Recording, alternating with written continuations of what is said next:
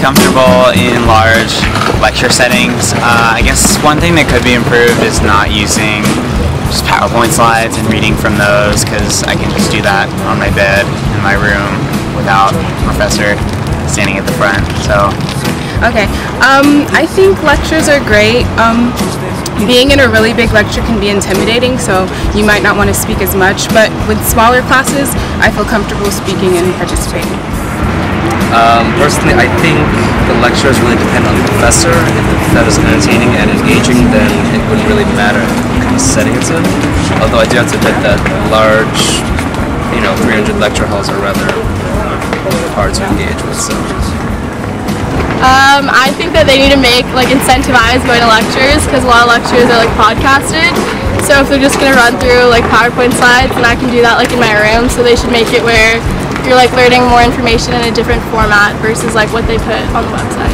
Some professors don't let you record their lectures, and I'm kind of annoying. And also a lot of them aren't broadcasted, so maybe that could be a lecture format.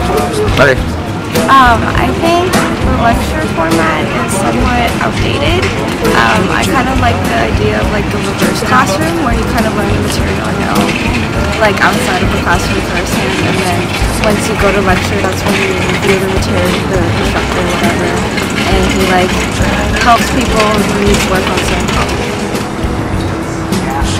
And so I do like the lecture system somewhat, because it's very convenient for teaching large amounts of students, especially for lower division classes. But for upper division and whatnot, it's more important to get more personal time with the teacher.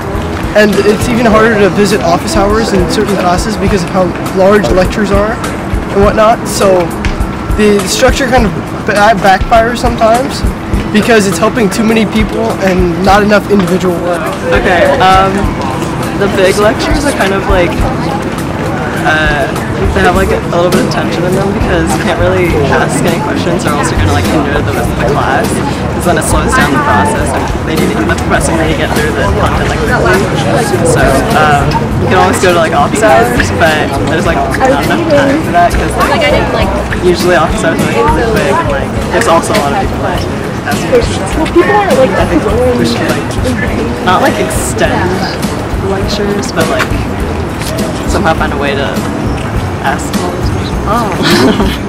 Alright, well, I think the lecture format can be efficient. The professor can make his lecture just capture an interest, have a few jokes here and there just to keep students alert. But otherwise, I do prefer smaller classes where students can be more engaged with professors.